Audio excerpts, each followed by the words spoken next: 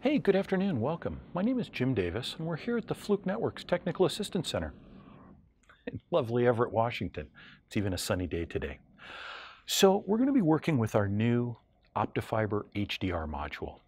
The new module doesn't replace our existing OTDR. This has some capabilities that were just beyond our existing OTDR. We're going to be looking at outside plants and splitters. Got a bank of splitters here. And one of the things that is most common for Fluke tools is their ease of use. Let's get this test started.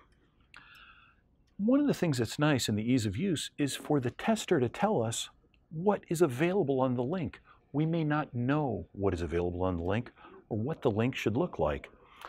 So we're going to run the test here. First thing we're doing is checking the quality of the port. We see that the port is in good quality. We're in auto mode here. I haven't configured anything. I did tell the tester we're testing single mode, but I haven't told it anything beyond that. And I've asked it to discover for me what it sees out there.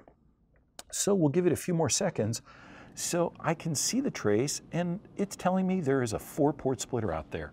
Sure enough, we're on a 4-port splitter. Let's try a different splitter and see if it can figure that one out.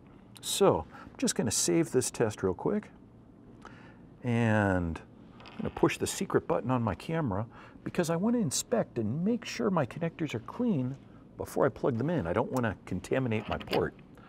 So we're in auto mode. I'm not telling it what's out there. I'm telling it that I want to test single mode fiber. It's the only option. But really, I want the tester to do all the configuration for me. It's going to calculate what range, how long is the fiber that we're working with? What pulse width do we need to use? I don't want to use a pulse width that's too small, that I'm not able to identify the fiber, and I don't want to use a pulse width that's too large, that causes me to miss events that are on the fiber. All right, so, hey, look at that. We've got an 8-port splitter. Oh, 4 ports, 8 ports. You might say that's pretty easy. Show me something more challenging. Show me something that I have on my network. Well, again, I'm going to save this test result. And now let's just take a look at this connector, make sure it's clean. Beautiful. It's a shame that it's clean because I wanted to make one other comment. Our quick clean connectors that work on our UPC connectors also work on APC connections. This one's clean, so I'm not going to clean it again. Let's plug into another port on a larger splitter. We'll go back to home. Now again, I'm not touching the configuration. We're still in auto PON OTDR. We'll push test to start. Now when we push test, the OTDR is going to check and make sure there's no problem with the link, make sure it's in good shape.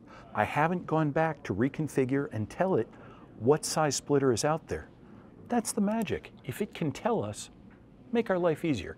This won't happen every time. Yes, there's still a manual mode and we can still do some tuning. Don't worry, the OTDR guru's job is safe. But let's see what this comes back to us with. So we've got the trace as it's running, going out there. We've got a pretty big loss event for this one. That's going to be bigger than our 8-port. This is going to be a splitter that you might be using on your network today. This could be an indoor network, a PON LAN, could be an outside plant, fiber to the X. And oh, we've got a warning. Let's take a look because it's important to read the warning messages. They're there to help us. The loss for one or more events may be too large to measure accurately.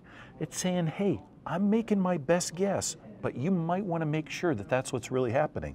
And it's telling us we have a 32-port splitter. 32-port splitter. Nothing up my sleeves.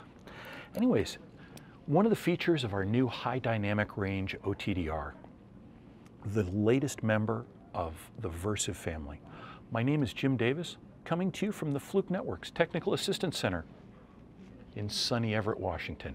If you have any questions or comments about this video, please post them below here. Thank you very much.